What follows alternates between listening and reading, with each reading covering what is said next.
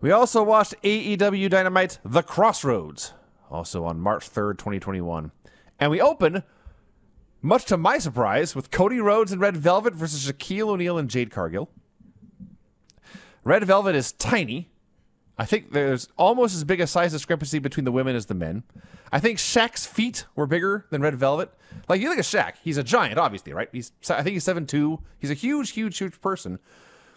But he has giant feet for a 7'2" man. His feet are just monstrous. His wrestling basically consisted of clubbering forearms and a couple of big overhand chops, and they were awesome because he does the big show chop with a big mitt coming down on the guy's chest. And it makes a very, very loud noise, but it's not like he follows through with it. He hits it and his hand bounces backwards, but it still makes a great noise. That was the best thing he did by far. And about the only thing he did by far, because if this match went 12 minutes, 10 and a half of it was the women doing stuff in there. Yeah, but you know what? This Shaq, I know it's probably going to make people mad, but who cares? He's really, really, really big. Word. And you know who else is really, really, really big? And actually almost exactly the same size is Omos. I see, okay. And I got nothing against Omos. I like the guy, but not for 1 second ever has he looked as intimidating as Shaq looked at every moment in this match. True. This fucking guy, this Shaq, was Andre the Giant. They literally booked this guy like Andre. He didn't sell nothing.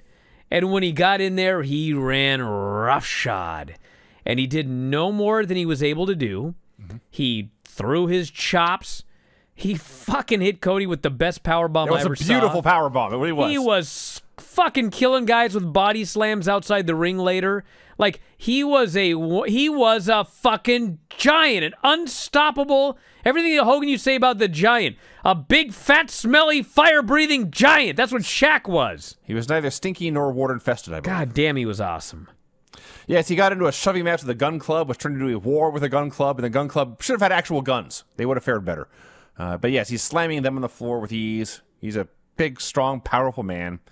But it was mostly the women, and as we talked about going in particular Red Velvet, but also Jade Cargill, they had the most to win or lose in this match. If this is a bad match for Cody or Shaq, who cares? And frankly, if it's a bad match for Jade, looking the way Jade does, she's going to get more chances.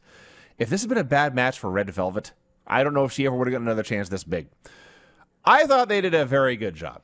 Dude, they were awesome. This match, this was not a 5-star match. Certainly not. But it was a perfect match. It was the 2 3/4 star match it needed to be. It could not have been better. No. No, everybody, Shaq, Jade, Red Velvet, Cody, everybody had a very specific role to play, and they all played it perfectly. Like, I'm not even sure if you did this match 10 times, you would get a better one. Maybe you would. The last thing I wrote was, they hit this out of the park, could not possibly have gone any better. So I don't have all of the details, and part of that is because, you know, I don't think everybody knew everything, but I talked to several people, and what I have gathered is that Shaq has been training for a while. I don't know how long. I know there were rumors that he'd been secretly training since the summer. I don't know if it's been that long. I believe he was training with QT Marshall, okay? I did hear from multiple people that it was everything that we heard about Pat McAfee.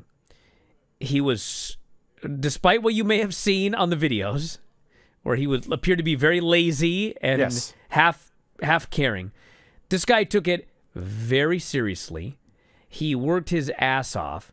He was nice to everybody. He was polite and humble. Everything you heard about McAfee.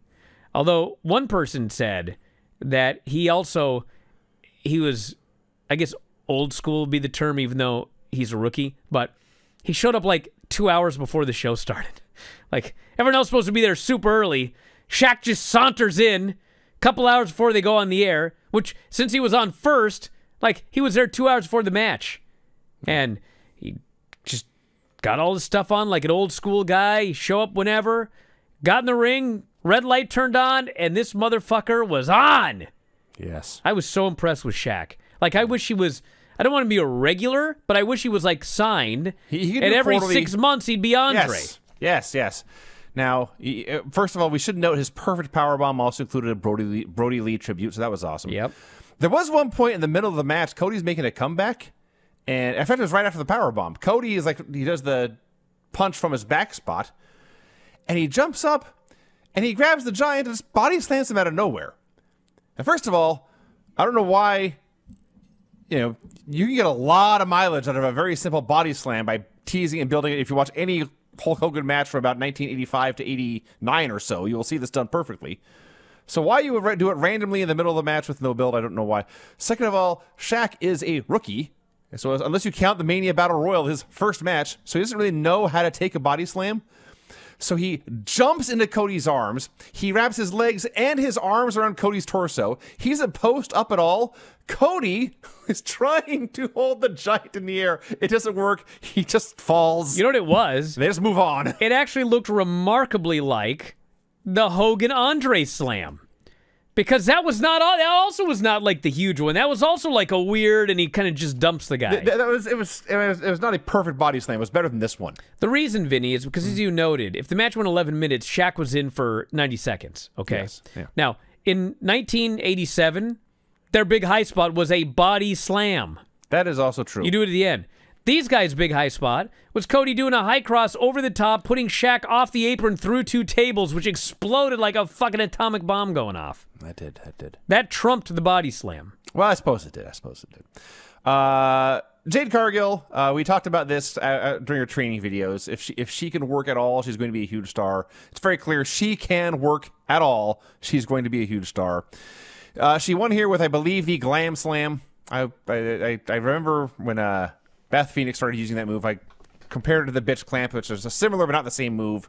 But anyway, she pinned Red and made a nice smile for the camera, like a true star should.